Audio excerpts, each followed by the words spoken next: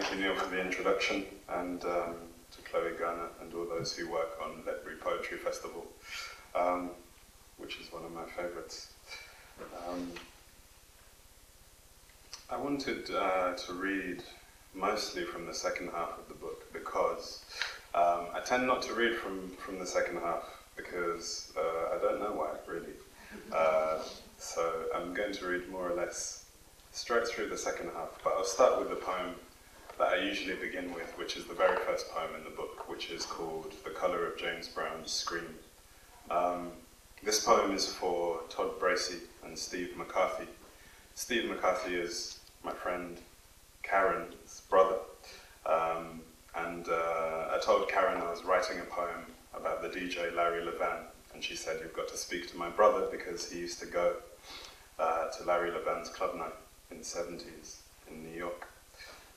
And I spoke to Steve, and he said, I'm not a poet exactly, but here are some of my thoughts. And he wrote this long kind of stream of consciousness, and some of his words and phrases and descriptions of that time, and some of Todd's are also in this poem.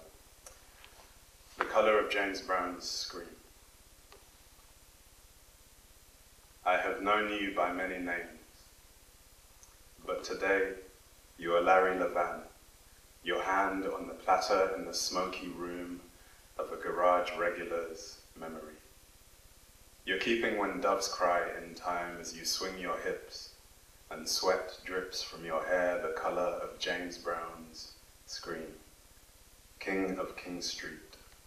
We're still moving to the same sound, though some of us don't know it is your grave we dance on, cutting shapes, machismo lost to the beat. Every roadman is a sweet boy if the DJ plays Heartbroken at just the right time for these jaded feet. Teach us to shapeshift, Legba. You must know I'd know your customary shuffle, that phantom limp anywhere, that I see your hand in the abandon of a couple, middle of the floor, sliding quick and slick as a skin fade by the hand of a Puerto Rican clipper man who wields a cutthroat like a paintbrush. Let us become like them, an ode to night, ordering beer in a corporeal language, from a barman who replies by sweeping his arms in an arc, Willy Ninja style. To fix a drink our lips will yearn for, a taste we've been trying to recreate ever since.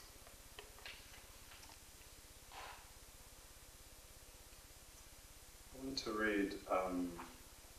to read this poem, which is for my niece, who I spent some time with recently after not having seen her for a while. When she hasn't seen us for a while, she gets very excited in our company, but that means that we can't actually interact with her. She runs into sofas, jumps off them, runs around, runs away. It's intense for someone who's as laid back in day-to-day life as I am. But I've had to access an internal hyperactivity. This is called Malumbo. Malumbo is a kind of a celebration, almost like a praise song for somebody, either when they're born or when they die, or some formative moment in their life. Malumbo for Malaika.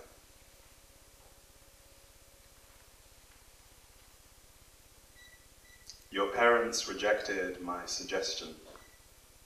I told them you could pull off Ethel. The jury is still out. Alicia, out of the question. Ditto Shaniqua and Chantel. I have a soft spot for Dambisa, Malaika, or Mambwe. But whatever you are called, you should know we've all been waiting for your birthday. The look on your face as you apprehend snow. I hope you hold on to your wonder, that you'll never grow so stiffly poised, a scent or song is not enough to conjure that smile of yours, the fullness of your voice.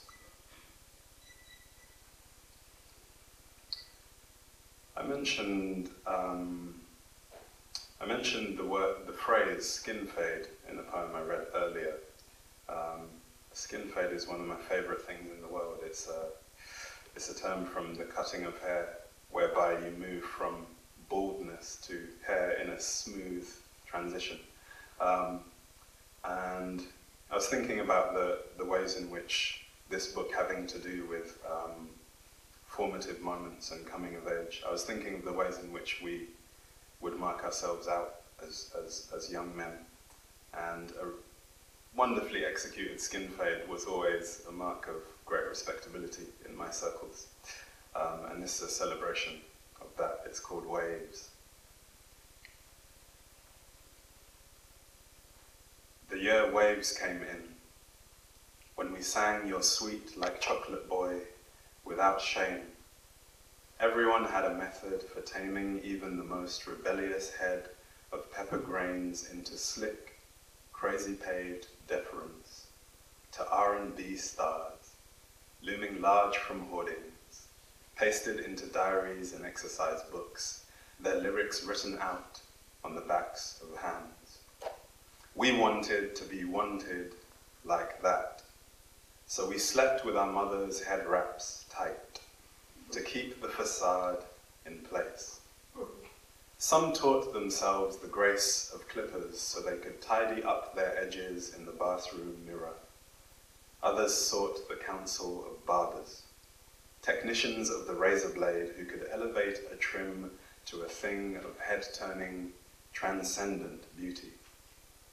But for all we tried to hide our stubble, ashamed of the hair's natural grain, it came back, unbidden, as if each follicle knew that soon we would covet shaved lines in sideburns, eyebrows, anything to set ourselves apart, betray our roots.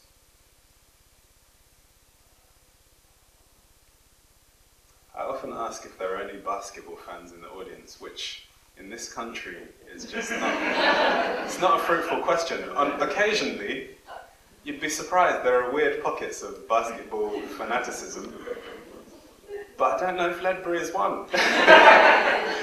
But anyway, if anybody is a basketball fan, this is specifically for you.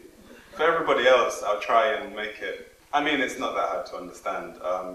It's based on a game called Horse that in basketball you play in order to become better at shooting, mostly. You usually play with 2 people or 3. And the idea behind the game is whoever starts tries to make a basket that is so skillful that the person following them cannot match that same exact manner of scoring. And this is complicated slightly in this poem by the fact that I'm playing horse with somebody who no longer exists. August. Each of us in shorts, a white tee. This warmth has brought the ballers out in force, and though he's been dead since 1993, my father and I play a game of horse. Next to us, a group of friends play 3-on-3 backed by Biggie's elegant contortions to better demonstrate the importance of style. I stop, push off from my right knee, willing the flick of my wrist to yield the sort of gorgeous arc that's talked about for weeks. The rim gives back the sound of falling short. I pass the ball to the top of the key. Chatto throws up a fadeaway and scores. I can't match him and collect the letter E. I should have said actually that it's kind of like Hangman. Every time you can't match the shot, you get a different letter. Some people play horse, some people play chump, some people play loser. It's good fun. It's good fun.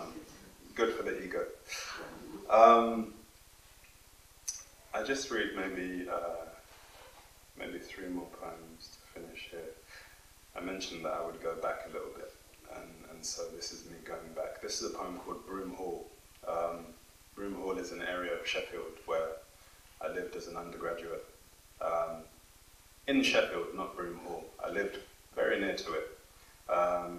But Broom Hall was fun because it was where I would go to have nostalgic moments, mostly around the purchasing of certain kinds of food, which hadn't caught on in other districts of Sheffield, particularly the student districts, which had loads of kind of organic vegetable shops, which were great, but didn't have the stuff I wanted, some of which had never been involved in any natural process whatsoever. I really love drinks that are purple and blue. Broom Hall. In light of what my aunt calls the Arabic texture of my hair, I'm Abdi outside the only shop selling tamarind balls, Irish moss, super malt in decent quantities.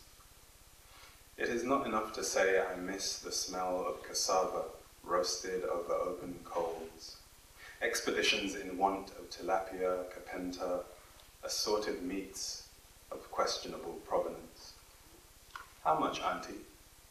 Barter and bluff and rough hands of stall holders glazed to a deep blue, shameless blackness that is consigned now to another life before this one of middle-class white boys in reggae bands who love roots and culture as if their love is enough to know the code that some of us live and die by. At least these boys who call me Abdi seem to be fond of Abdi. They ask why I don't come round no more, what it's like in Leeds. And maybe, today, I can be Abdi, and this shop can be all the home I need. I just want to greet Senny, who just walked in. I mentioned Leeds in that poem. Senny's from Leeds. It's just it's a magical arrangement that we made. This is a poem in celebration of my cousin and my cousin's friends. I have the distinction of being, within my particular family unit, the youngest, and that means that I've been influenced in loads of great ways by people older than me. But also, it means that instead of hanging out with my own friends, I would sometimes hang out with their friends, which was very much my experience between the ages of kind of 15 and 17, hanging around with my cousin Katai and all of his friends who at that time were really interested in garage and grime and DJing and MCing, and so I would be observing and saving it for later, as it turns out. This is a poem called Winter Song, 2002. Raps, Hasty, K-Star, JD, Sickness, Ashley, and me, standing in the cold outside Smokester's house. Smokester is the only one we know who owns a copy of Snowman, Wiley Cat's latest white label. I remember this as my bus goes past what was once the Matapan, now dubbed the Beacon Tree to rid itself of infamy.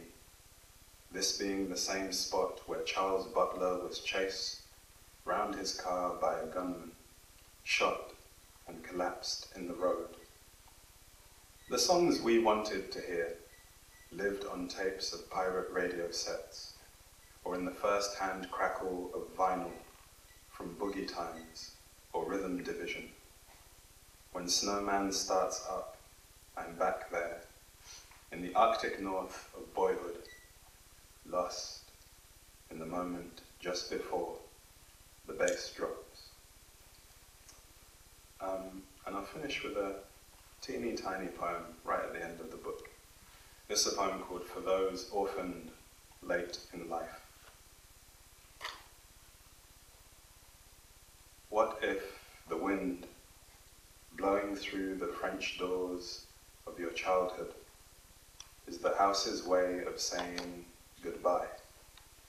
And when you call out, answering yourself, greeting the gone out of habit, You hear, for the first time, the timbre of your voice, how someone else